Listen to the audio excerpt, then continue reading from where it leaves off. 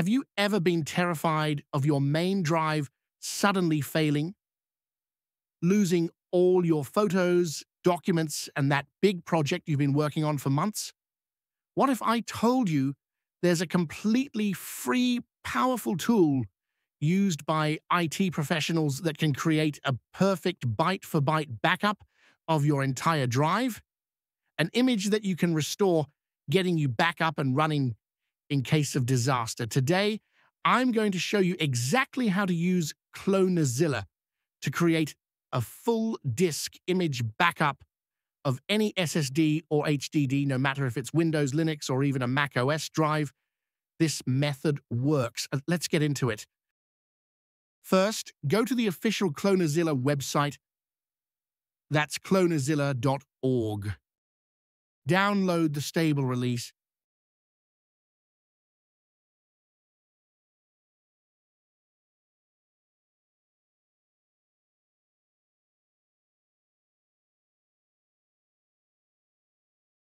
Once it's downloaded, you can create a bootable USB using tools like Rufus or Balena Etcher.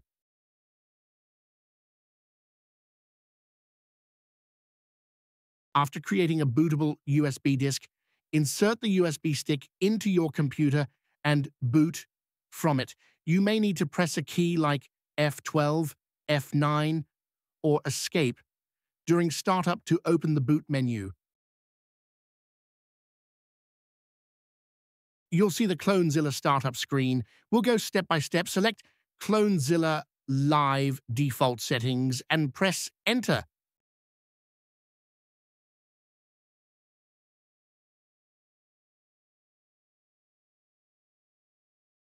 Choose your language and keyboard layout.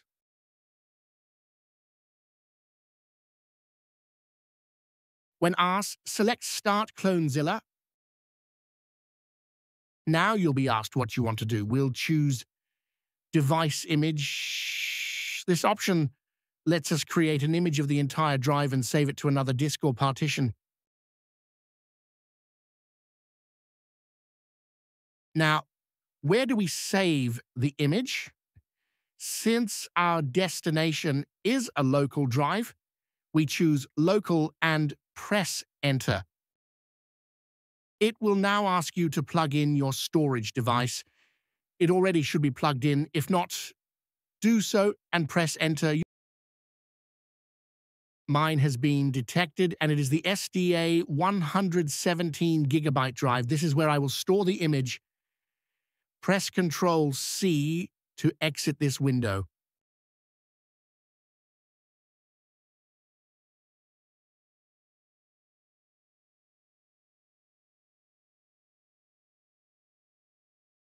You'll now see a list of attached drives. This is the most critical step. You need to identify which one is your destination backup drive. Look at the sizes, select it, and press Enter.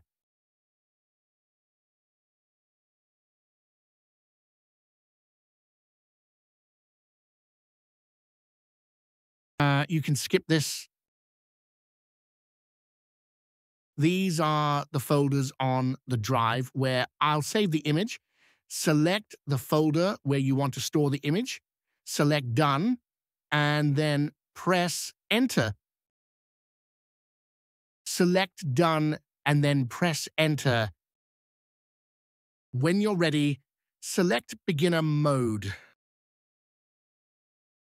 Choose Save Disk because we are saving an entire disk to an image file. Now, name your image. You can use any name.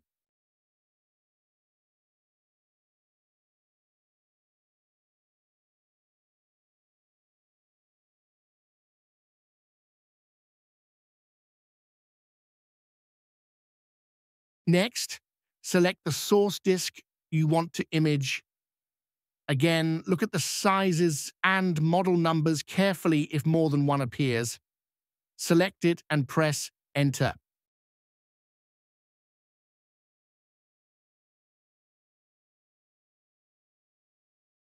For compression, leave it at the default and press Enter.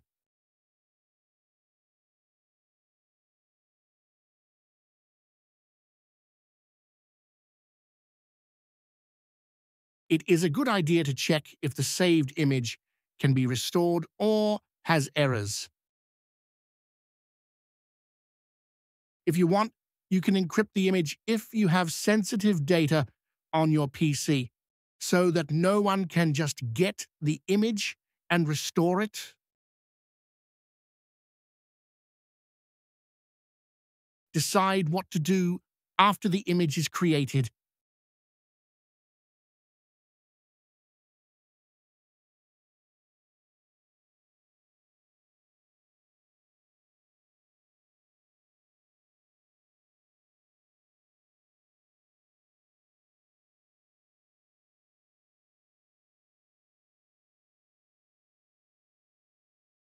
The process might take several minutes to hours, depending on drive size and speed.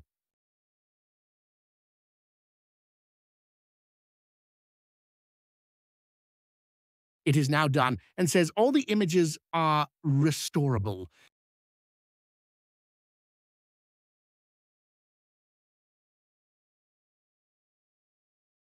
Let me now boot into the Windows 11.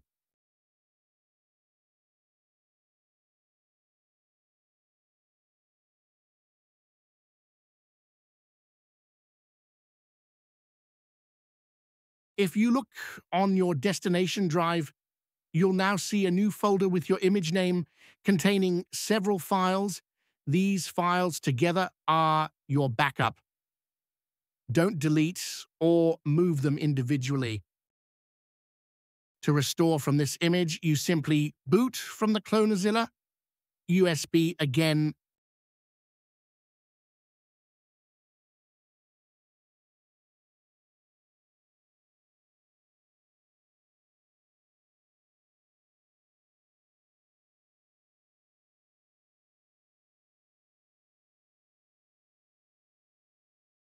Select device image here since we are still dealing with images.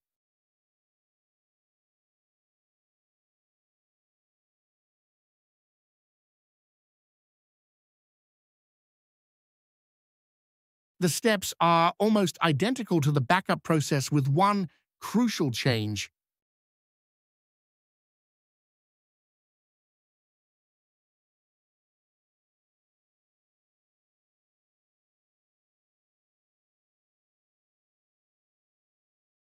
Now browse to the folder where the image is saved.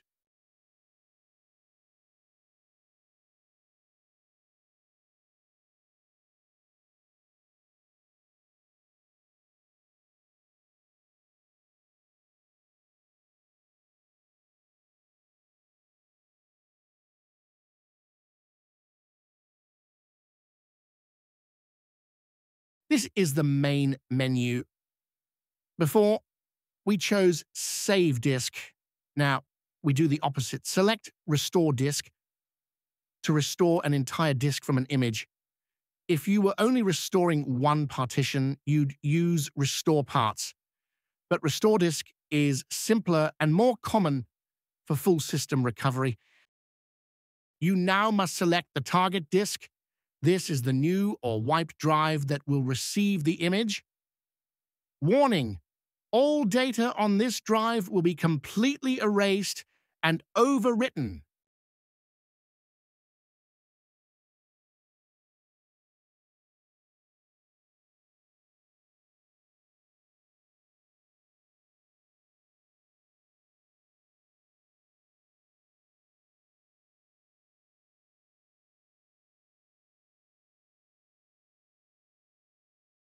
And we're restoring.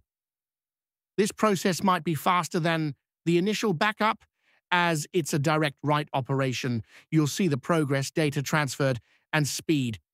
Once it hits 100%, you're almost done. When it's finished, you'll see the congratulations Charlie's message. Clonezilla will give you options to continue or shut down.